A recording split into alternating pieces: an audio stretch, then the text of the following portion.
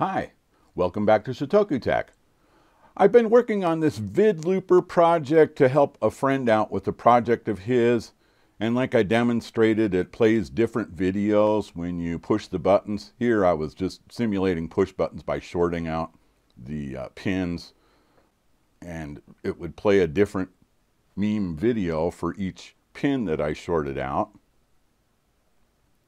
But come to find out, he's not going to be using physical switches. He wants to send a signal from an Arduino Uno to play one of 4 different videos. Yeah, you see here I even had this cool little button console made up with the push buttons and everything just for testing purposes. But yeah, like I say, he wants to use digital pins on an Arduino. I did some searching and everything I saw was around using serial between the Arduino and the Raspberry Pi, and I'm not rewriting the Vidlooper program. It's not my program, and I'm not really a coder of that degree.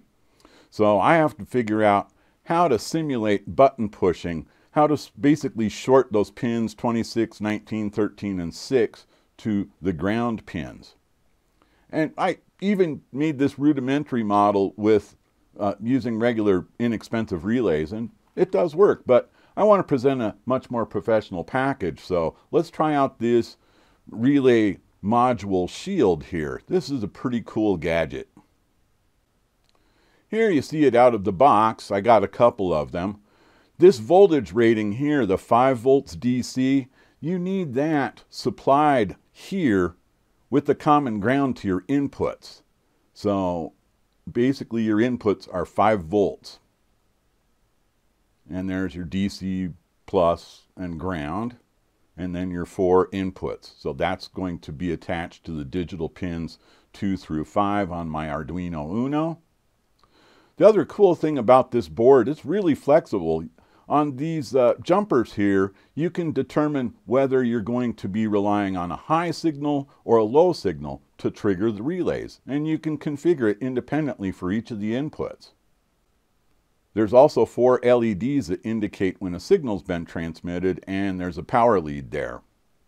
So on the relay side of things, each relay has a normally closed terminal and a normally open terminal. So like I say, this incredible flexibility, being able to switch things off and on.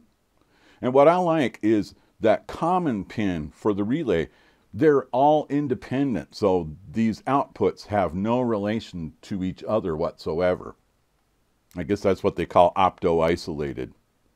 All right, let's check out the wiring here. Yeah, you just saw the LED flash there. So we have the 4 digital pins, 2 through 5 on the Arduino hooked up. The 5 volt and the ground are hooked up to the input side. And on the Raspberry Pi side, we're hooked up to GPIO pins 26, 19, 13, and 6. And then the common pin is hooked up to the ground pins. I drew up this diagram here in the fritzing. You can see there's that common ground on the supply side, and then each of the individual digital pins corresponds through the relay to one of the GPIO pins on the Raspberry Pi. Yellow, orange, green through the relay to the GPIO pin. The blue 4th relay to the GPIO pin.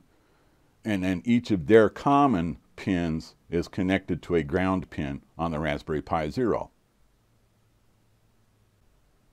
And that's the 4 relays. I wrote this simple sketch basically defining 4 digital pins, setting them low, and then the loop sets them each individually high with a 14-second delay in between. Let's look at it in action. There you hear the relay click. Yeah, you see here it just triggered a video. There's the 4th pin, just triggered that video. There's the 1st pin triggering that video. And the 2nd pin triggering that video. Okay, well, I hope you had a lot of fun. Please leave a comment down below. Give this video a like. And before you go watch more of my Arduino videos or Raspberry Pi videos, please click on subscribe. Thank you very much.